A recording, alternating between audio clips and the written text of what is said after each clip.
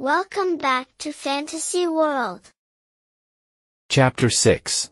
The Two Brothers. The Prophet Adam and his wife Hawa had two sons. The elder son was called Habil. The younger son's name was Kabil.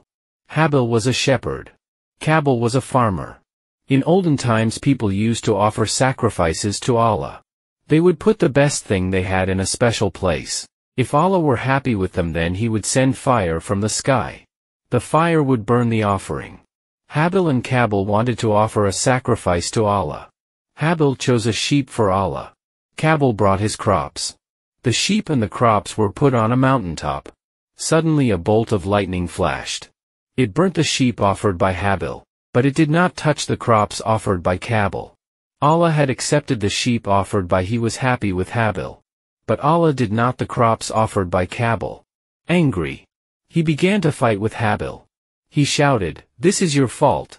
I will kill you." Habil loved Allah very much. He always had fear of Allah in his heart.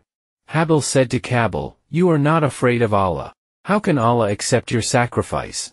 Fear Allah and Allah. Kabil's face darkened with anger and his heart became hardened. "No," he cried.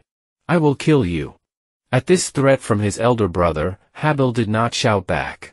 He just said calmly, "Even if you raise your hand to kill me, I will not fight back, for I fear Allah, the Lord of the worlds."